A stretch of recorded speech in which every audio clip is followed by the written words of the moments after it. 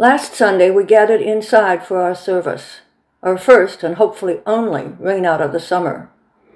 We were glad to be together again after the lakefront service with the Evanston churches the previous Sunday. Our mood was also somber. We were shaken and saddened by the news of the shooting at a Trump rally the previous day.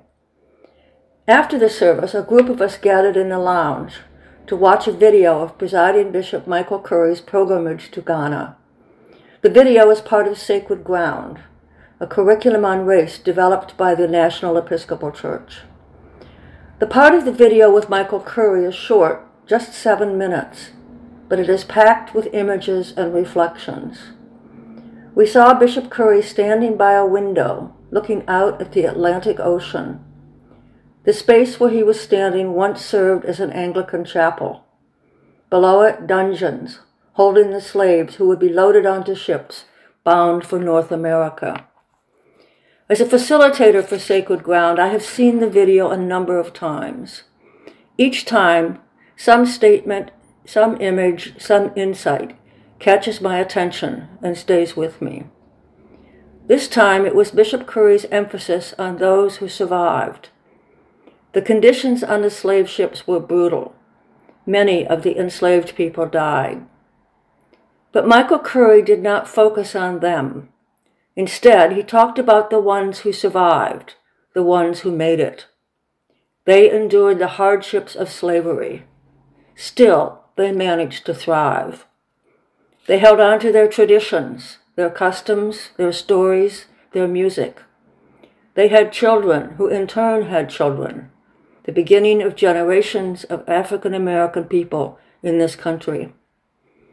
Perseverance and hope in hard times, a legacy of his ancestors that Bishop Curry affirmed and honored. Perseverance and hope in hard times, that is what stayed with me. After watching the video, the group first shared their reactions, what stood out for us, what stimulated thought and reflection. We also shared our personal experiences of race. We talked about how important it is to continue learning and expanding our awareness of the many aspects of racism, to change our outlook and our actions. The Michael Curry video is just one part of a longer video. There are 2 other segments, one focused on an African American priest, the other on a white bishop from the South. We hope to show those videos with an opportunity for more conversation in the coming months. The week between last Sunday and today has been, well, what? What words do we have for it? Rocky, tumultuous, crazy, unsettling. Those come to mind for me. The storms that drove us inside for worship last Sunday were just a beginning. What followed were more nights of severe weather. Thunder, lightning, strong winds, and warning sirens all around us. The ongoing news about the shooting at the Trump rally, the grief and the fear, the search for a motive, the finger pointed of blame for lapses in security. Then the events of the Republican National Convention in Milwaukee.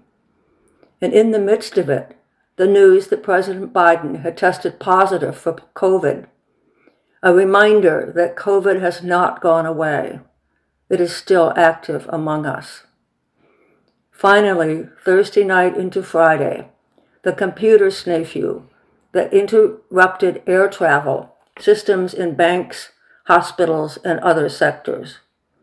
So much happening, so much news. It's hard to pay attention to it, and hard not to.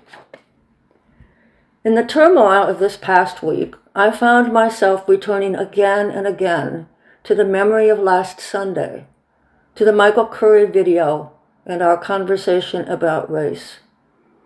I wanted something to hold on to steady me on the shaky ground of national events. What did I turn to? What did I hold on to? The theme of perseverance and hope, and the experience of a small part of this St. A's community engaged in discussion about an important social issue. Perseverance and hope. How essential they are to our lives. How deeply embedded they are in our human nature. We see it in today's gospel lesson. Jesus and the disciples have been hard at work in their ministry, teaching and healing. They have given people hope. Now they're tired and hungry. Jesus tells them to head off in a boat to a quiet place where they can rest. But they do not find it. People see them and hurry off to gather around them when they arrive. When Jesus gets there, he sees the people waiting for him. He does not brush them aside because it is late and he's tired. He sees them as sheep without a shepherd. He has compassion for them. He begins to teach them. Then we jump ahead to the next day and beyond. The story repeats itself again and again. More crowds, people bringing their sick and laying them out in the marketplaces, begging to be healed.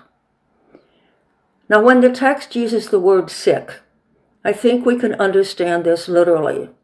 That is, people have physical ailments.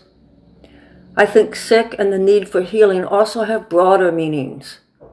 Sick is whatever prevents people from being whole, from leading the kind of lives they want. They come to Jesus because of his teaching, his compassion, his touch. They are restored to health and wholeness. Some will return to their families and their work. Others will join up with Jesus and his disciples. They will become disciples themselves. They will help to carry the work forward. Presiding Bishop Michael Curry retires at the end of October. He will no longer be in the spotlight. He will be missed. But we have his legacy. We have his teachings, his insistence that God is love, and the ministry of all of us is to share that love. We remember what we have heard him say over and over again in the last 9 years. If it's not about love, it's not about God. Love is central. Love is key. Love is stronger than hate, stronger than greed, stronger than injustice. If we were to ask Michael Curry for some parting words of advice, I imagine he would say something like this. Listen to Jesus. Do what he tells you. Love one another. Treat each other with kindness. Work for equity and justice. Be like Jesus. Jesus tells us that we are all children of God, every single one of us, whatever our race, our history, our status. Have compassion and respect for everyone. Jesus embodied love and hope. You should too. Jesus persevered. He didn't quit when things got rough. He kept going. He showed up. Do the same. We've made it through a rough week. Let's hope the week ahead is quieter, smoother, for all of us and for our nation. Whatever the week brings, we will continue to do the work of discipleship. We will love one another. We will embody hope. We will persevere. One final thing. In a minute or so, after some quiet for reflection, we'll join together in affirming our faith. The affirmation of faith we are using this summer is different from the Nicene Creed we're used to. As you say the words, I ask you to pay attention to them. Let them speak to you. Draw strength from them for the work God wants us to do. This is the affirmation of faith. We believe in God the Creator, from whom every family in heaven and on earth is named. We believe in God the Son, who lives in our hearts through faith and fills us with his love. We believe in God the Holy Spirit, who strengthens us with power from on high. We believe in one God, Creator, Savior, and Holy Spirit. Amen.